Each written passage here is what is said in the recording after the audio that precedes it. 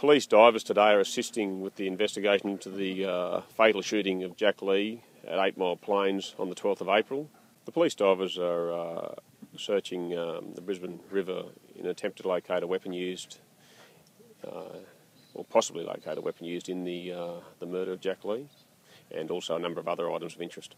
Is there any indication that it would be in this river? We have a number of leads, and the investigation's ongoing in relation to that. Why have you picked this particular site? Obviously, this site's of interest to us as a vehicle of interest in the investigation was located nearby. And that was within a reasonably short period of time of the murder taking place, was it? Yeah, the vehicle we believe to be involved in the fatal shooting was located within a day of the offence in a very close nearby location. So you believe it's possible they disposed of the weapon nearby where they left the car? We have a number of leads in the investigation continuing.